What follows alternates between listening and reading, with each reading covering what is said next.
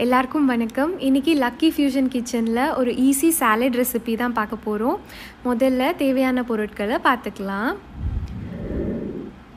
ஒரு கப் அளவுக்கு கொண்டக்கடலை ஊற வச்சு உப்பு போட்டு வேக வச்சு தண்ணி வடித்து வச்சுருக்கேன். ஒரு பெரிய வெங்காயம் கட் பண்ணி வச்சுருக்கேன். ஒரு முழு லெமன் ஜூஸ் எடுத்து வச்சுருக்கேன்.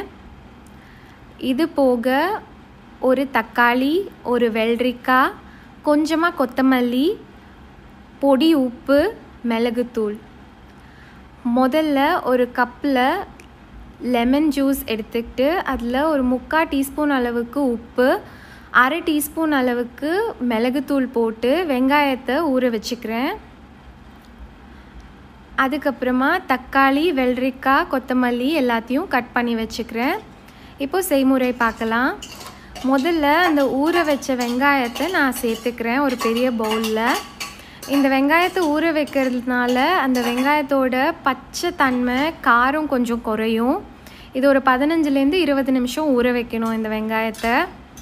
அடுத்ததாக கொஞ்சமாக கொத்தமல்லி போட்டுக்கிறேன். கொத்தமல்லி போடுறதுனால ஒரு நல்ல ஃப்ளேவர் கிடைக்கும். அது மட்டும் இல்லாமல் அது ஒரு பிளட் பியூரிஃபையருங்க, உடம்புக்கும் ரொம்ப நல்லது. அடுத்ததாக நான் தக்காளி போட்டுக்கிறேன். அப்புறம் வெள்ளரிக்காய் போட்டுக்கிறேன்.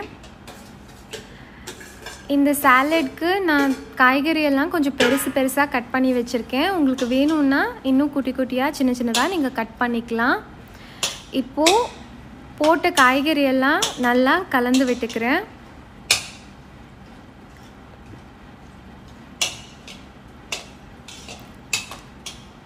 இந்த சாலடில் நம்ம எண்ணெயே சேர்க்கலைங்க, உப்பு கம்மியாக தான் சேர்க்குறோம். அதனால் இது ரொம்ப ஹெல்தி சாலடு. கடைசியாக நான் கொண்டக்கடலை போட்டுக்கிறேன்.